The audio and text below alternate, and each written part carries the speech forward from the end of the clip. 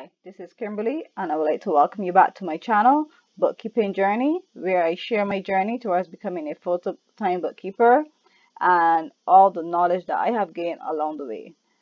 So today's video is going to be in QuickBooks Online again, and we are going to go through purchase orders. I am going to explain to you what is a purchase order and what is the process of creating a purchase order. I will also show you how to create a purchase order and the different ways that you can create a purchase order in QuickBooks Online. All right. But before we go on, I would like to ask you to subscribe to the channel, press that notification bell, and give this video a thumbs up. So to create a purchase order, I click on this new button up here. You come on the vendors, you click on purchase order, and then it will open up a purchase order form. So in this purchase order form, as you can see, it is blank. It does not have any information. But as you can see as well, it has in the company, so Greg's Landscape and Design, which is the landscaping company in which we are currently using, it has that as the shipping address. Now if I wanted to send this order to a different to someone else a different customer, I will put the customer name in here and it will populate their address. I'm not going to fully complete this form. I'm just going to show you when you're creating a purchase order for a customer, there's something that happens that I want you to be aware of, so that either way you go create a purchase order, you are mindful of looking out for this, because QuickBooks tries to be helpful and it could sometimes run you in trouble. All right, so let's say that I came in here and I put in Norton. All right, so I put in Norton, it populates his information, and we're not going to input any of that information there. But as you can see here, down here, it puts in this information that I would have previously ordered from him. So what QuickBooks does is that it guesses what you will order again from the particular vendor. So if you want to keep it, you will keep it. And if you want to delete those, make sure you come down here and you delete it, or not. You see the amount up here. So always make sure that whenever you're doing you're processing any of these forms in QuickBooks, that you make sure you check the amount that is the correct amount, and that you double check the items that you have listed. So I'm going to close this purchase order form. I'm going to the next way that we can go and create a purchase order, which is you come down to expenses, you click on the new transaction tab, the arrow next to it, and then you can click on purchase order. So while we are in this screen, I will explain to you what is a purchase order.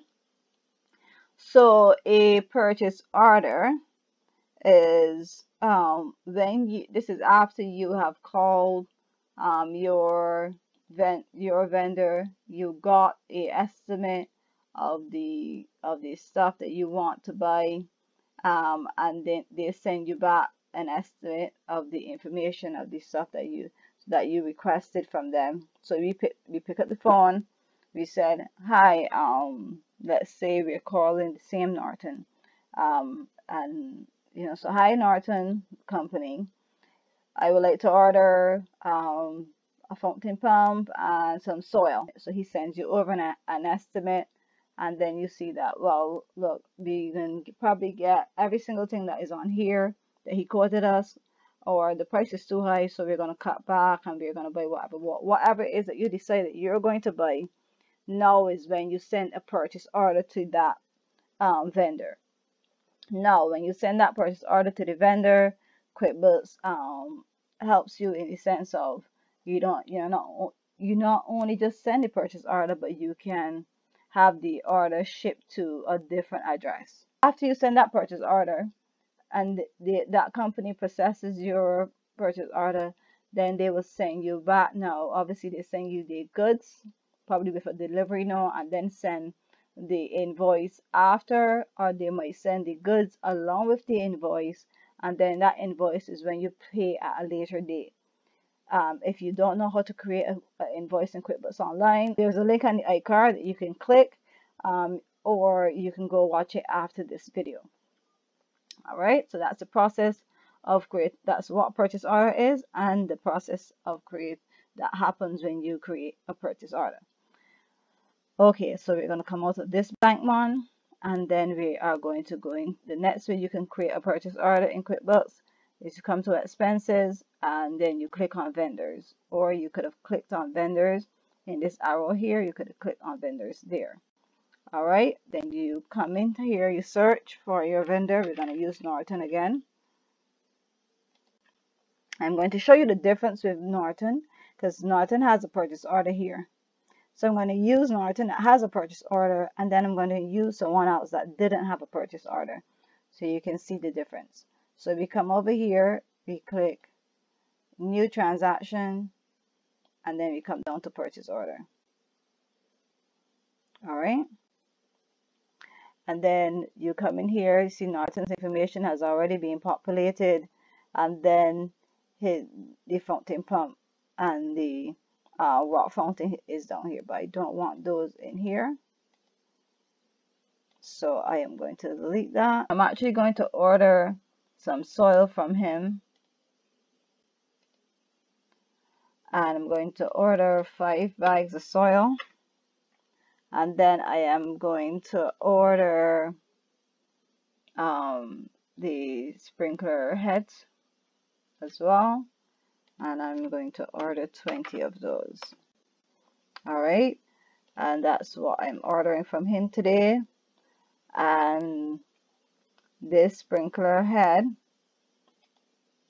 is going to go to Cool Cars, but I'm going to take it to Cool Cars. And right, so then you come down here, you click save and close, or save and send, or save and new. Save and new is when you are going to create another purchase order for another customer. But right now what we're going to do is we're going to click on save and new, so I can show you now another customer.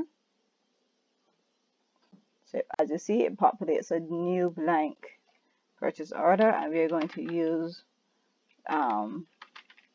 one of my favorite vendors I always use in here. I can't get his name pronounced properly.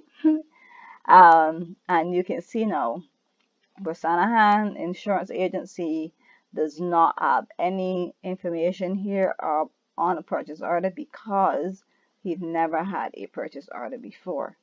So we're going to close him out. Do you want to leave without saving? Yes, because I'm not going to put information in there. And you will see when you come down here in Norton, Norton has his purchase order. You can send it here. You click on this down arrow and you can choose one of these options here.